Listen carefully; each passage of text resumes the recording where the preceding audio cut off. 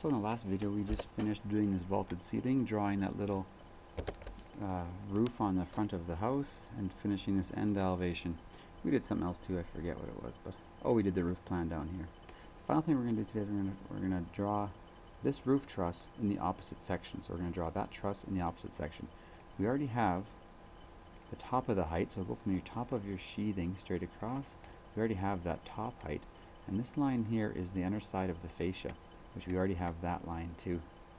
So you just have both those lines, and then this line and this line are both offset 16 inches from the outside of exterior sheathing.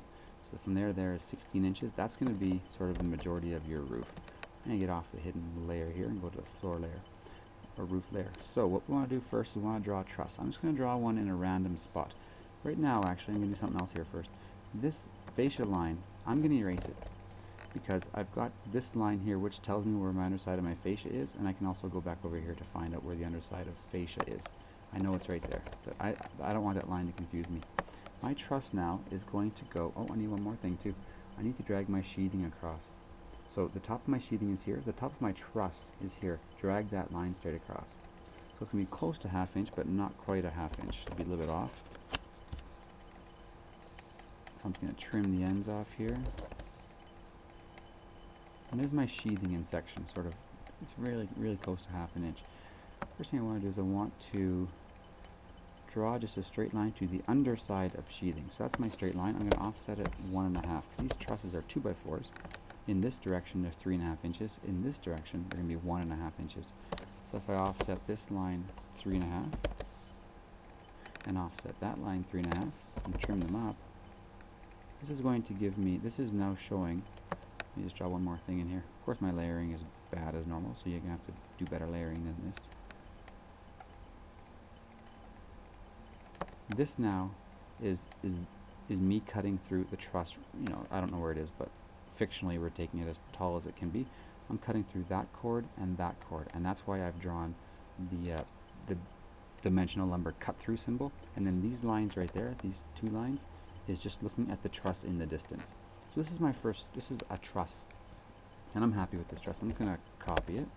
I'm going to copy it straight across. I need to get a truss on the gable, so that'll be called a gable truss or gable end. I'm going to stretch this line down. So to use my stretch, I hit S. I'm going to stretch that down 3.5 inches. So if I stretch it like that, that should work. And I'm just going to put a little, finish my line off.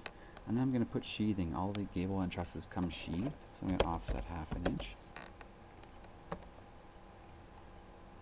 And there's my gable truss with my sheathing. I'm just going to move this into place. This goes, sheathing always lines up with sheathing, so I'm going to move it right to there. Looks good.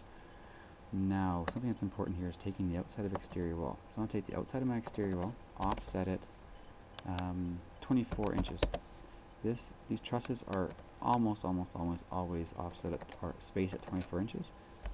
That's going to be to the center of this truss. So if I go to the center of my dimensional lumber there, move that into place, that's going to be 24 inches from outside of exterior wall to the center of the first truss. That's what I want. Now I can take this thing and use the array command. So if I type in array, I want rectangular, I want one row, and I put 20 columns last time. Let's put 24 today. No, it's not. Let's put 20. Let's put 20. The row offset is 0. I don't have any rows. And my column offset is going to be 24. It's going to be minus because I want it to go left. Select the object. I'll just go window this thing like that and hit OK. There's a bunch of trusses. That's good. I want another gable end truss at the other end, so I'm just going to copy this one. And copy that truss, the gable end, take it all the way down, and then mirror it. Once I get it back, just mirror it with itself. That didn't work. There we go. There's the original. I don't need it. Now I can move this thing in place. The reason I mirrored it, because I always want the sheathing on the outside. There's my sheathing. There's my gable end truss. Great. I see that I'm at least one truss short. Actually, you know what? I know I'm one truss short. So I'm just going to copy one more truss over. Just use the copy command. And then just to double check everything, I'm going to dimension from outside of wall to center of first truss 2 feet. That's because this building is 44 feet, so it's an even number. So that's why both those dimensions work out. Now what we need is we need a lookout. So to get our overhang on this side, we need a lookout. So I'm just going to draw a line straight across. And I don't think I have any stud back there or anything, but I do have a 2x6 on this side. So I'm going to draw a 2x6 at 1.5 comma 5.5. So 1.5 by 6.5, and move that into place. Or 1.5 by 5.5, and move that into there. And again, dimensional lumber gets denoted by, when you're cutting through it, gets denoted by an X. There's my 2x6. So there's my lookout, looking out over my last gable end. This fascia here, I can now draw back in. So this fascia line lines up right there and extends all the way here. So what this is this is the edge of the fascia way in the distance. So as I'm looking at the distance, or the house in the distance, that's going to be the edge of my fascia line. I'm just going to take that thing there, the lookout, just mirror it way over here, and then just move that into place. So if I just take it by that end point and just move it straight across, it should snap to there. Perfect. I can just draw my fascia in the distance.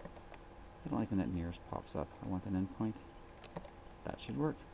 Now we have something else here. I've told you in plan that the vault is going to start here. So we have that vaulted roof we drew last video. The vault starts right here. So I'm just going to pause this for a second, move this floor plan into place so it'll work on my new one. Okay, so when I was drawing my new section roof, I didn't have the floor plan below because I drew it previously. I just copied everything off to the side, but I forgot to copy that floor plan. So I want the vault to start right here. So on the wall just behind the fridge, on this side of the wall. Okay, drag that line straight up. If we drag that line straight up, that's where the vault is going to begin. And we get the vault height by going over to our vault, and make sure your roof and everything is lined up. That's the maximum height of the vault right there, right? So I'm going to take that line, move that straight across. So this is the maximum height of my vault line, and this is where the vault begins. I'm just going to trim this roof up right there. That ceiling line, that's going to happen. Erase that dimension over there. This is where it's going to start. So what I'm going to do is, all of these trusses are great. Now these ones need to be stretched. So if I use the stretch command, just type in S. If you want to use the stretch, it's also, I think it's right there. That's the stretch. I use S. Type in S and just select these ones. Don't select that last one for now. Select those and then zoom into the end point of one of these. Don't go to the nearest. Make sure you go to the end point and just stretch that whole thing straight up.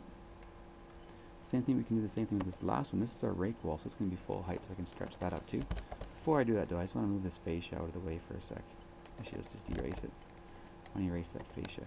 And I'm going to stretch this thing up too. Take the top of wall right up to the underside of the new vaulted ceiling. Perfect. And then trim this line. Perfect. And then trim it here. Great. So you can't really trim all that.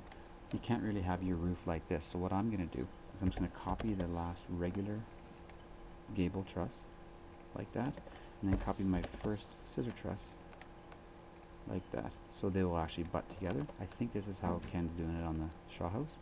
So center to center is 2 feet. I'm going to continue that dimension, and it's going to go 1 foot to there, 1 foot to there, and then pick up with the 2 feet again. So if you can see where I dropped those dimensions, I dropped it right in the center of those two. So that's actually, I think, as a fluke that actually happened. One other thing I want to do is, this is going to be my bathroom. This wall here is my bathroom wall. That's that wall. So if the vault starts here, it's going to be vaulting right over top of the tub there too. I think that'll be a bit of a goofy detail. So I'm just going to extend this ceiling line over and just back frame that. I'm going to offset it to 3.5. And then copy this stud. I think this is how that might work. I'll just copy it over like that. And I think the framer would actually back frame it like that. This would then be empty space, but at least in my bathroom I have a consistent ceiling height all the way across, so it doesn't look stupid. And then the fascia line is good, continue from there, and then just pick up along that wall. So again, none of my layering is correct. You can see my fascias line up on my crosshairs. If you want to look and see if you have your full crosshairs, you can see the line disappears right there. There's the ceiling and the bottom part of the truss. Everything seems to be lining up. I'm going to go over to my old drawing, see if I forgot anything. I don't think I did. So I got both my lookouts. I have both my lookouts. Got my gable and truss sheath, 2x6 fascia. This thing here is all centered. I'm going to erase that. And got my back framing in the bathroom. I think that's it. This is everything that you required for submission 2. So hope everything goes well. Have a great weekend. See you Monday. Bye.